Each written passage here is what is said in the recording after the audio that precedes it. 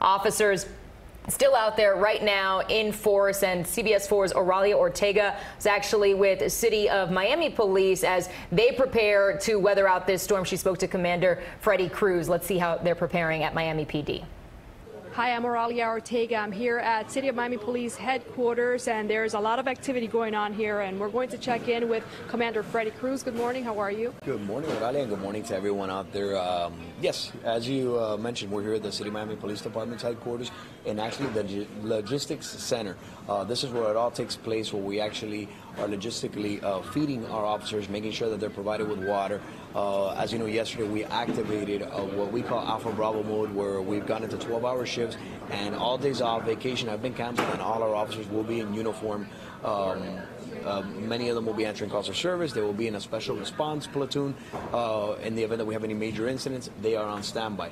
However, we got to make sure that our officers are fed. We've been giving them hot meals. We have here a bunch of sandwiches in brown bags, protein bars that we're providing for them.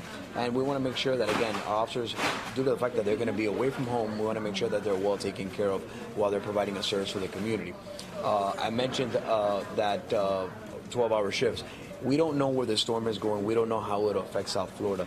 But a message that I want to give everyone out there, if in the event that it affects us and there are power outages, please stay at home. Wait for the public service to do what they need to do. Our officers will be directing traffic. They will be out there.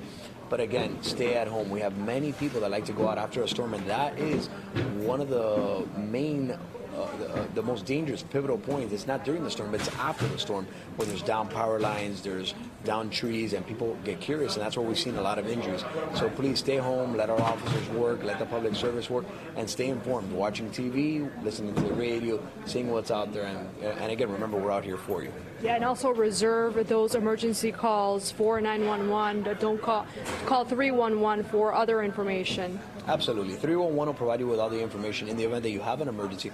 Obviously, call 911. Right now, again, we're still monitoring the storm. If you haven't prepared, it's not too late. Prepare. Make sure you have everything ready. If you don't feel safe at home, go to a family member's house, a neighbor's. But again, one thing that you can rest assured is that the police and fire services are here, ready, available, and we're working for you. All right, so let's take a look at what some of the workers are here putting together for these officers. Everything is closed, of course, because of the storm. So officers, obviously, they need food. Exactly. And here's an example of, with the brown bag. I was very curious. As soon as I saw them, I wanted to see what was inside. We have potato chips. We have ham and cheese sandwiches, protein bars. And again, this is just a small example. This is just a snack we've been providing our officers. We actually provided them with, earlier in the evening, ground beef, chicken. And again, we want to make sure our officers are taken care of and they're given a good meal so they can go out there and provide that quality service as we do every day to our citizens. We have numerous bottles of water in the event that they have to direct traffic tomorrow on a hot summer day, and we want to make sure they're hydrated. And again, this is just a clear example of what we got going on here.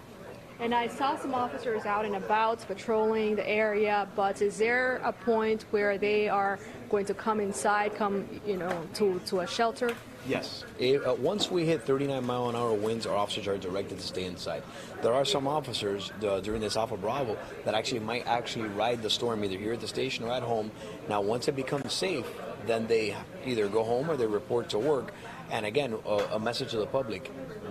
In the event that there are 40-mile-an-hour winds, there might be a delay in police services. That's another reason why I ask everyone to stay home. Don't go out to the street, because if you do call 911, there might be a delay and you might be putting yourself in harm's way as there's a delay in fire and police services. All right. Thank you so much for your time. All right, back to you.